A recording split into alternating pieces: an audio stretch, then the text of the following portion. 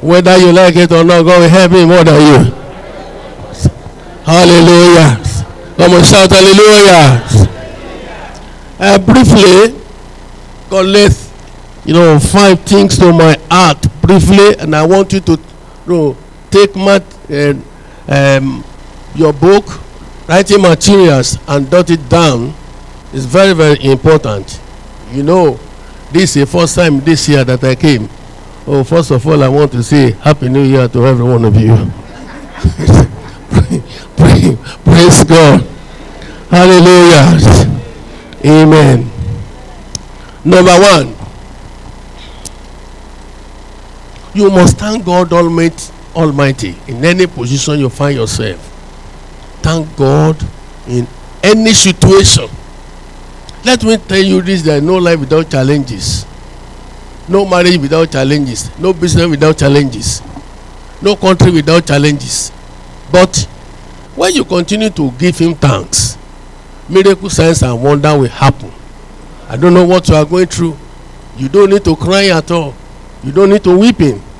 You need to give thanks and appreciate Him and sing unto the Lord. And when you continue to do that, you will see what God is going to do for you. Don't forget the story of Lazarus. He was dying for 4 days, and Christ Jesus came to the place, to the sepulchre, and raised up his hand and give thanks to God. And after he thanked God, he called Lazarus, and Lazarus come forth and stood up. Jesus never read Psalm 35 at all. He lifted up his eyes and gave thanks. In any situation you find yourself, maybe in your business, maybe between you and your wife, so you need to appreciate Him and give thanks to God Almighty. That is what I told Pastor Yemi when he did trial. His wife is in America. He is alone in Nigeria. But he's not alone in Nigeria. God is with him and the men of God. And I told him he must continue to give thanks to God. Glory be to God Almighty. He is one who handled the assembly, English assembly in Nigeria. And they will never forget him. They continue to give him thanks. You know what it means when the immigration, arrested someone. It take 10 years before he come back. Am I on the way? But now we thank God Almighty because he was in the presence of living God, giving thanks to God always. He never worried at all, but he continued to giving thanks to God Almighty. Any situation you find yourself, don't worry. The situation, the problem can never overcome you if you can continue to give Him thanks always. I want you to read Psalm 103 verse 1 to 5. Yes, somebody.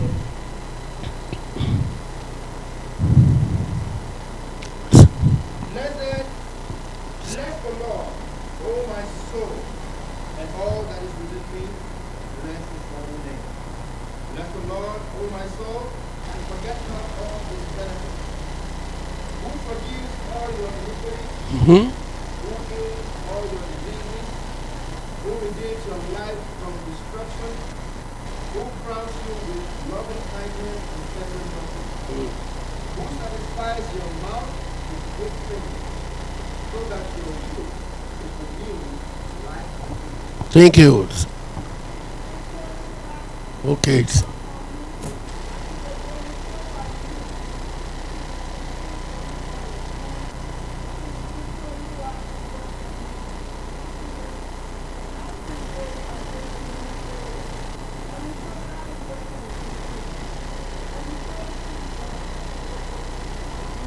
Àrùn rẹ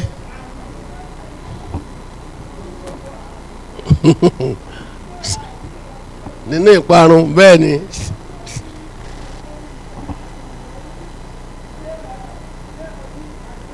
ni tí Ọlọ́run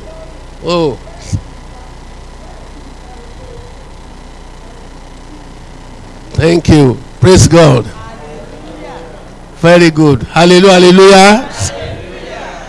Ó ní dáhùn sí ọyá gbé. wọ́n ní fi ìbùkún fún olúwa ìwọ ọkàn mi má ṣe Lord, oh my soul, má ṣe gbàgbé gbogbo rẹ̀. and bless the Lord, oh my soul, No, and forget not all his No, benefits. he has. Somebody has read it.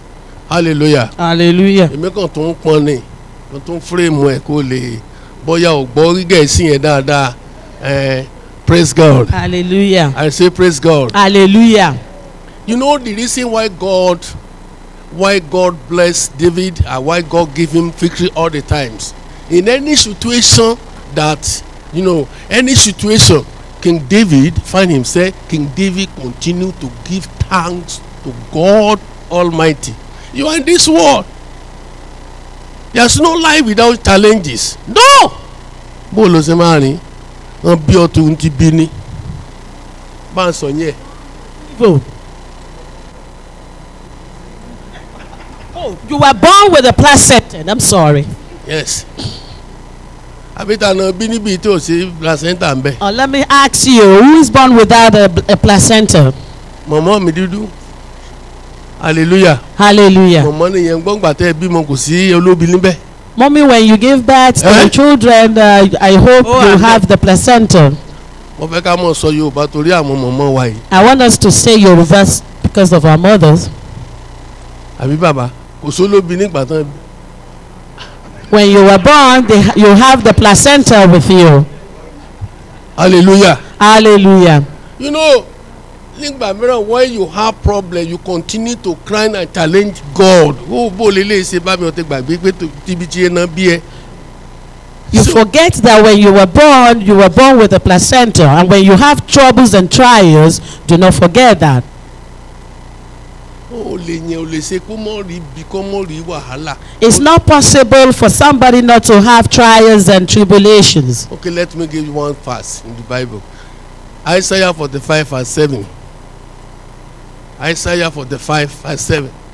Ìwé wòlíì Isaiah ó yá o. I form the light and create darkness. I make peace and create evil. I, the Lord, do all these things. Ó ṣe ṣe náà dákẹ́ ẹkún sí sun àǹtí. Stop crying. Mo dá ìmọ́lẹ̀, mo sì dá òkùnkùn, mo ṣe àlàáfíà, mo sì dá ibi. Èmi Olúwa ni ó ṣe gbogbo wọ̀nyí. Hallelujah. Hallelujah. Ṣé ẹ rí sà ó yẹ kó mọ̀ ká ọ̀rọ̀ Ọlọ́run. Let me tell you, you need to study the word of God. Má máa lọ káàkiri ọ̀dọ̀ wòlíì. Stop going around to visit prophets. Má dalé ẹrú. They will just destroy your home. Tọ́tẹ̀ tó wà ní ìsìn ni pé mi fẹ́ dá yín dúró. I don't want to take much of your time. Máa bọ̀. Kí n sọ lé ní Yorùbá. Let me say this in Yoruba. O ní láti mọ wọ́ Ọlọ́run kiri. You don't have to look for God. Ọlọ́run ò sọnù. God is not missing at all. Inú rẹ̀ ló wà. He dwells in you. Wòlíì tó ga jùlọ inú ẹ̀ ló wà. The highest prophet lives within you. Hallelujah, hallelujah. Hallelujah. Máa bọ̀. Now we have many branches all over the world. A ní ọ̀pọ̀lọpọ̀ ìjọ ní gbogbo àgbáyé. And I note this is the first time in this year. Ìgbà àkọ́kọ́ nìyí nínú ọdún yìí. And all part of the world. Ní gbogbo àgbáyé pátá. We have fed them the word that God is in them. We are not God. We are not an angel. Christ Jesus is in them. Whether you see us or not, your prayer will be answered. That's why we anointed this place. Anytime you have problem, come here. If you don't see pastors, come here and lie down and pray and go. That's it. Hallelujah. Hallelujah. Ohun tó tún ṣẹlẹ̀ ní ìsìn. This is what happened. Ẹ máa wò ó. Look at me. Ohun tí ò sí nínú Bíbélì. Things that are not in the Bible. We are not guru. Àìṣe guru. Ṣé ń gbọ́? Ẹ ṣe àìṣe guru àìṣe ṣẹlẹ̀. We are not magician. We are not not celestial. precise. We are not guru, as Papa said. Mi criticize o àìṣe ṣẹlẹ̀. We are not celestial. Àìṣe sẹ́ráfù. We are not seraphim. àwọn ọmọlẹ́yìn Jésù iṣẹ́ àwọn àpòsò ni wá Christ. We are Christ followers. We are the disciples. ẹ mọ̀ wo. Look at men. ohun tí àwọn èèyàn wá kiri lónìí nìyí. This is what people are looking for. wọ́n á gbọ́wọ́lé lórí. They will lay hands on him. ó dàbí ẹnìkan tó gbọ́wọ́lé èèyàn lórí. Somebody who lays hands on him and omi ti lọ omi and ó ní kó mọ́ tì mí sílẹ̀ bẹ́ẹ̀ mọ́ tì mí lulẹ̀. and the other person answers, stop pushing me. tó báyìí sí pé kò ṣubú lulẹ̀. If he failed to fall forcefully they will make him fall. Hallelujah, hallelujah. Hallelujah. You youth, you must be very careful. Don't let anybody deceive you at all. There's no such thing. I'm not criticized. I am telling you the truth. That's right. Hallelujah. Hallelujah. I say hallelujah. Hallelujah. Ask them. Those who are laid down, lay their hand and face like this and subulule. Tell them, are they problem? Go solve. Am I talking? Yes.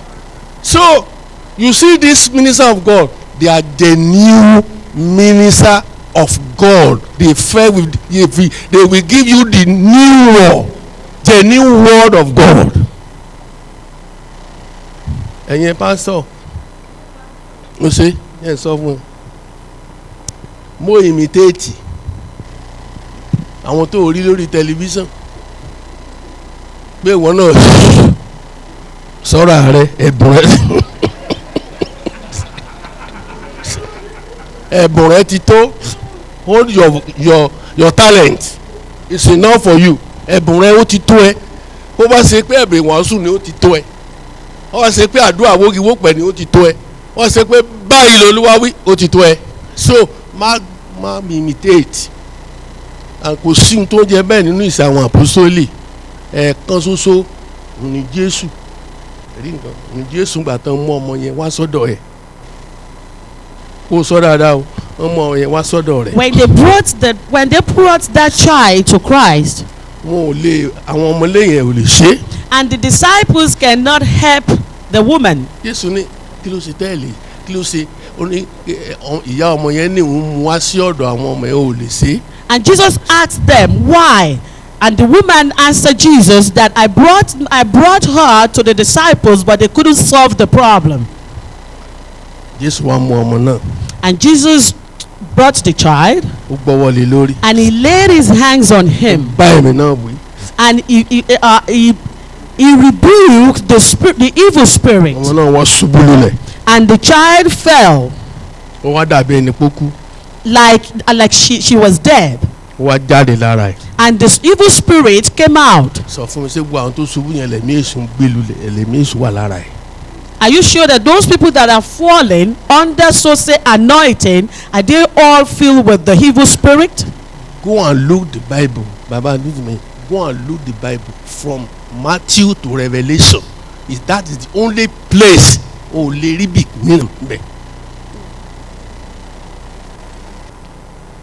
you don't say it. Oh, I thought you He was carried away. I thought you only want me to speak the. Okay. Go ahead. Nínú gbogbo bíbélì láti Genesis dé ìfihàn ìgbà kan ṣoṣo tí a rí Jésù tó bá ẹ̀mí èṣù wí tí ẹni náà sì ṣubú lulẹ̀ ẹ̀ẹ̀kan ṣoṣo náà ni. So you must be careful. Ẹ gbọ́dọ̀ máa ṣọ́ra. So what I'm trying to tell you is that. Kí ni ohun tí mò ń sọ fún yín? You must give thanks to God Almighty. I'm telling you that there's no life without challenges, without problems. And when you have problem, then you continue to give thanks to God Almighty. Ẹ gbọ́dọ̀ máa dúpẹ́ lọ́wọ́ Ọlọ́run. Kò sí ìgbé ayé kan tí ó wà tí kò sí ìṣòro tàbí ìdààmú, ṣùgbọ́n ẹ máa dúpẹ́ ní ìgbà gbogbo. That's number one. Àkọ́kọ́ ni èyí. Write it down. 2. The wicked